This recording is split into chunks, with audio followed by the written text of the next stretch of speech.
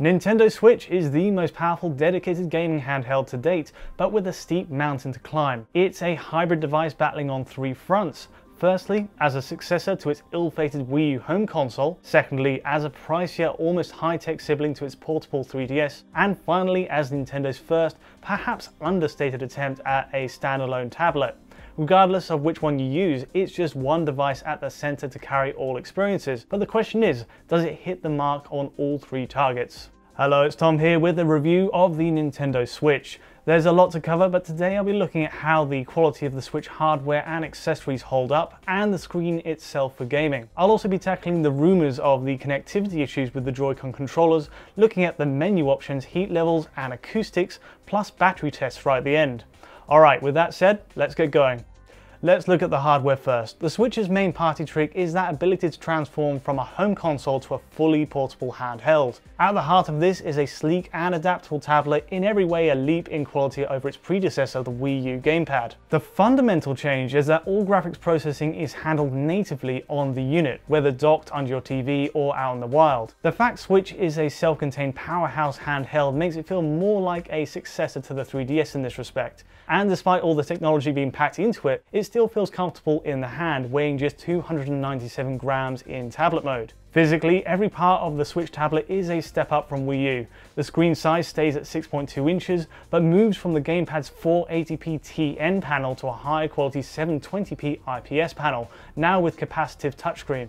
Crucially, the bezel is much narrower, barely a centimeter in all directions, and the device is just over a centimeter in depth. All of which is to say it's thinner and simply more effective as a portable device than the Wii U's cumbersome design. Starting at the top left, you have a recessed power button, a volume rocker, and a long air vent at its center that reveals a small bin array inside. You also get a 3.5mm headphone jack, and finally a tiny slot for game carts at the far end. At the bottom is just a single USB-C port. This is an all-in-one input, and you can of course use it to charge directly with a supplied AC adapter. One curious omission here is some sort of LED. At least some indication of power status or Wi-Fi activity would have been useful, like we have on 3DS. Last but not least, there's a micro SD card slot sneakily hidden underneath the kickstand. That supports up to the UH-Speed Class 1 cards for up to 104 megabytes per second throughput. However, the stand is one area I'm not keen on. The hinge has more flex to it than you'd expect. It doesn't instill confidence when snapping it out fully, and it's a far cry from the firmness of the Microsoft Surface stand, for example. It's certainly functional, but the build quality here is at odds with the rest of the device. As for the specs, much has been said of the move to Nvidia's Tegra technology here already. There's strong evidence it uses an updated Maxwell-based Tegra X1 chip with the same die size and similar power profile as Shield TV's 2017 revision. It features 4 ARM Cortex-A57 cores, 256 CUDA cores, and 4 GB of RAM. As a home console, it's a big departure from the IBM PowerPC architecture Nintendo's used from the GameCube up until the Wii U. It's a fresh start, but an exciting one. And crucially, this technical break gives Nintendo the ability to condense everything it needs into one small handheld. My own previous testing also shows this chipset is capable of some serious legacy coverage. Even unofficial emulators on a Shield TV, which uses the first revision of the X1, shows GameCube and Wii games working to a playable level. With Nintendo at the helm to convert these games properly, there's a big potential to not just get great looking new games running on Switch, but also its older titles. So in practice, how do games hold up on the Switch's 6.2-inch screen? Initial impressions are glowing, and you can expect the best quality LCD panel Nintendo has ever produced in a handheld so far. The IPS panel oozes quality, giving a vibrant, clear image that fits the console's high launch price. Contrast levels are excellent out of the box, a league away from the dull, low-contrast TN panel used on the Wii U. And color accuracy also carries its content well, featuring only a very light blue push when compared to a calibrated MacBook Pro IPS panel. For a Nintendo handheld, this sets a new high watermark. Even in motion, pixel response times are surprisingly strong and certainly better than the 3DS XL I own. Simply put, there's no obvious trace of ghosting on grey to grey transitions. 4 dull colors on the lowest brightness setting, smearing and trails behind objects are invisible. The pros and cons of IPS technology are still in line with recent iPhone models or the Vita Slim. So for example, black levels are decent in brightly lit rooms, but certainly pale in comparison to OLED devices when viewed in the dark. There's also an obvious gamma and color shift when tilting the device around. For outdoors use, the Switch is again very usable. For reference, the screen hits a higher brightness level than either the 3DS XL or the Wii U gamepad on their peak settings. But as a general turnout, overall it's very comfortable and the Switch ramps its brightness up high enough to use effectively in broad daylight. The decision to give Switch a 1280 by 720 panel is also on point for a handheld, balancing nicely with the capabilities of its internals and not to mention battery life. The end result is still Nintendo's most sophisticated handheld to date, but for better or worse, the tablet on its own looks much like any other smart device on the market. Thankfully, the Joy-Cons give the Switch some much needed character. Using the rails at either side of the tablet, these slide down smoothly to a satisfying echoing click. I can confirm the metal rail attachment is robust from our tests so far, with 5 screws fixing the bracket to the tablet's edges. It's a reassuringly sturdy connection once clicked in and only unlocked by the 2 small buttons at the back. Really, the 2 Joy-Cons are the stars of the show. Wireless, motion controlled with a tight vibration for feedback, built-in shoulder buttons, and even an IR remote on the right-hand remote. The 525 mAh battery in each has a long lifespan too, rated by Nintendo at around 20 hours apiece. And at last, on a gaming handheld, we have proper raised clickable thumbsticks this time. The only downside, we can't overlook that neither offers a real D-pad. For the sake of symmetry, each Joy-Con instead uses individual direction buttons that I can see being an issue for fighting games down the line. Overall, the Joy-Cons are at their most comfortable when plugged into the tablet or connected to the individual grips included in the box. But also supplied is a unified controller grip, combining both Joy-Cons into one wireless pad. This sounds ideal on paper, but the results may not be to all tastes. I found it functional but uncomfortable for long play sessions. The controller grip doesn't give quite enough space for your fingers at the back, leaving your hands in an odd clawed position. For a full-fledged traditional gaming controller, the Switch's Pro Pad really is the way to go. I've got one right here, and sadly it is an extra £65, but you do get a proper D-pad this time, a larger battery rated for 40 hours, the analog sticks are larger and more accurate, and it sits neatly in the palms. This is the real deal. If you're planning on using the Switch as a docked home console and if you can take the extra price, the Pro Pad comes highly recommended, especially if you plan on playing games like Ultra Street Fighter 2. The last part of the package is of course the Switch dock. It's an innocuous hard plastic block that interfaces with the USB-C port at the bottom of the tablet. Nothing is included in the dock in terms of processing power here. It simply gives the tablet access to full mains power to untap higher clocks on the Switch's GPU and memory. Docking also gives you access to 3 USB ports, 2 on the side, 1 in the center, and of course a HDMI out to send the image to your TV. All the wiring is hidden at the back, meaning it's quick and easy to just guide the tablet down and go from there. But as a side note, you must use the dock to connect the Switch to a TV. A common USB-C to HDMI converter won't do anything. One criticism here is the lock-in procedure.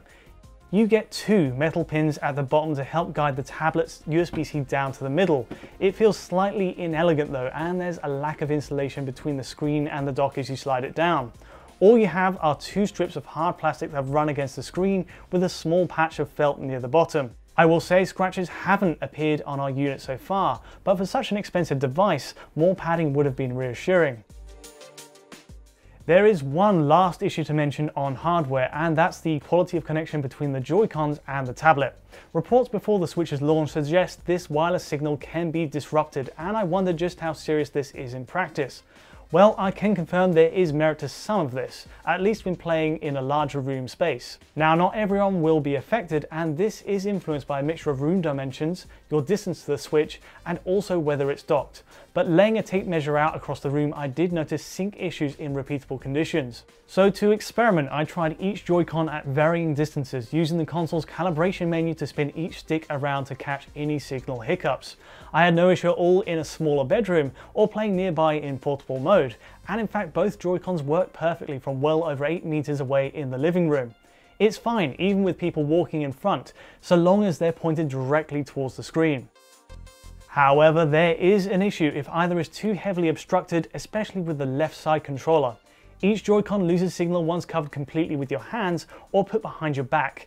Even at 2 meters, the left Joy-Con connection starts to break up when held behind your back, leaving a choppier circular moment on the calibration screen.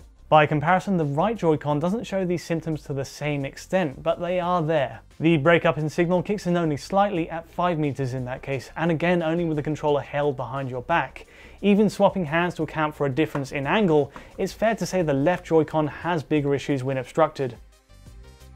So overall, both do have signal cuts when pushed, and the left one is more prone to it. But is it really an issue? Well, for the most part, no, but this is just something to be aware of. The signal strength is generally resilient, but not as strong as a regular gamepad. Being held in small enclosed spaces or pressed against something obstructing its path does it no favours. If you're aware of this before going in, it's easy to avoid. But the fact there is a difference at all between the two Joy-Cons here is curious. Booting the Switch to its main menu, this is Nintendo's most straightforward system UI to date. The grid layout is gone from the Wii U, at least for launch, and instead you get a long row of tiles that you can swipe along with your finger. It's low on clutter and dedicated buttons for news, eShop, album, controller options, general settings and power are at the bottom. And it's here that you realise you can take screenshots at any time with a tap of the square button on the left Joy-Con, which sends a JPEG straight to the album. This actually flags a surprising design choice from Nintendo. The Switch outputs at a maximum of 1080p with options for 720p and 480p in there too. But here's the catch. Even while docked to a TV, all the menus you see here will be rendered at 720p regardless. When connected to a screen, all the graphics, text and even the Meme Maker app upscale from 720p to whatever resolution you have set as your output. That's really quite a shame. For the sake of keeping things simple, Switch's front end seems to keep the native 720p layout used in portable mode, all of which means a less clear image on 1080p or 4K sets. Delving into the settings, there's a few useful extras here. For those who need it, Switch does support USB LAN adapters, giving a wide internet connection while docked, as well as regular Wi-Fi. You have Amiibo support too, with NFC connectivity built into the right Joy-Con, just by holding your Amiibo over the analog stick, plus support for the Bluetooth 4.1 standard. Beyond that, it's all about what you install to it. With 32GB of pre-installed NAND flash memory, out of which only 25.9GB are usable, you will need to ration your space carefully with digital purchases. For small indie games, this shouldn't be an issue, but it's easy to see major releases chewing through this quickly. For example, digital games confirmed so far include Puyo Puyo Tetris at only 1GB. More trying is the 7GB requirement for games like Mario Kart 8 Deluxe, and up to 32GB for Dragon Quest Heroes 1 and 2. That far exceeds the Switch's default space, and unfortunately, external USB HDDs aren't supported with the console, even while docked. Micro SD cards are the best workaround, and another must for using the Switch in the long term. So last up, let's talk power, noise and thermals, all parts that are interlinked in the balancing of gaming hardware performance. The Switch packs in plenty of horsepower, featuring those 4 ARM Cortex-A57 cores with strong evidence points to a revised NVIDIA Tegra X1. However, clock speeds are adjusted based on whether the console is docked or in portable mode. The good news, regardless of mode, the Switch doesn't ramp up fan noise to distracting levels, even in top-end 3D games with the volume muted. And at room temperature, evidence does suggest there's no problem with Nintendo's management of heat or acoustics in the Switch tablet. I put this to the test with a thermal camera. The hottest point is expectedly at the air vent at the top, where leaving the Switch idling at the menu puts it at 30 degrees Celsius, whether docked or undocked. That creeps up massively during intensive 3D games in docked mode, and after 20 minutes that same spot goes to 52 degrees maximum. Meanwhile, in portable mode, the power throughput is reduced massively, meaning we see thermals peak at 10 degrees lower at 42 degrees Celsius. All in all, it's a comfortable level of heat in the hand, at worst giving you a lukewarm touch on the back of the unit. Now, battery life is a more pressing issue. For perspective, while docked, the Switch demands 7.5 watts on the main menu and 16 watts at peak during games. That's docked, but even with its reduced GPU clocks in portable mode, keeping a lid on power consumption does pose a challenge, and a built-in 4310 mAh battery has to service it for at least 2 to 3 hours. I put this to the test to see exactly how much juice this gives it during a long continuous play in visually intensive games. The result? Expect just over 3 hours of use while playing intensive titles on either low or 50% brightness with volume set halfway and Wi-Fi enabled. Incidentally, this is the same time it takes for the console to perform a full recharge. It's not an impressive number on the whole, and at maximum brightness it gets worse still, at 2 hours and 37 minutes. Nintendo claims battery life can stretch to 6 hours given less taxing software, but it sets the bar for what to expect in major 3D games. To solve this, we have the option of plugging external power banks into the Switch's USB-C port, giving it extra juice on the go. These are the same you'd use for a regular mobile phone, and a large GMYLE branded battery only costs around £15. The one we're testing here is rated at 10,000 mAh, but in all honesty these are cheap cells and it's not as effective as it sounds. At max brightness it takes only 4 hours and 13 minutes to wear through the external battery before the Switch defers to its own solution. In total that combines to 6 hours and 50 minutes, a decent overall time, but for the extra weight and wiring involved we'd hope for so much more. Overall, in many ways Nintendo Switch is what the Wii U should have been. It's a better built machine sporting high grade materials, an innovative Joy-Con controller setup and a gorgeous screen. The company's strength in handheld design is clearly tapped into, and while it may be pushed as a home console first, it's more exciting to see it as a kind of successor to the 3DS. Switch rightly takes the crown as the most powerful dedicated gaming handheld right now, but the bonus is its effective and seamless home console mode. Certain limitations are clear though. As a hybrid console, it has drawbacks on both sides of the package. In a portable state, the battery struggles to hold for over 3 hours in taxing titles, something even a sizable 4,310 mAh battery can't avoid. Meanwhile, for the docked home console experience, the known technical specifications do fall short of the competition from PS4 and Xbox One. Don't expect top-of-the-line third-party games to reach Switch, and if they do, expect a degree of compromise in visual quality or performance. There is no denying this is still a compelling piece of technology. Putting aside the controller sync issues and an unconvincing stand, there's a lot to celebrate actually. The Joy-Cons adapt brilliantly to any situation, and the tablet is ruggedly built in most other regards, with a smart finish delivering games at a quality beyond anything we've seen on a handheld. It is a cliche, but the value of any hardware rests on great software, and it's Nintendo that will be the one to watch going forward. Of course, then there's the issue of price. At a launch cost of £280 or $300, it is a big ask. For me, the game lineup is too light on the ground to justify it as an impulse buy. It's also worth considering the extras you'll need to get the most from it. A larger SD card is essential, the Pro Controller is recommended for home use, and an external power bank is worthwhile on the go. For now, what we have is a strong foundation to build on. It's pricey and not without fault, but I can't wait to see where Nintendo takes it. Anyway, that's enough from me. If you did find this review useful or insightful in any way, please do give us a like or subscribe below.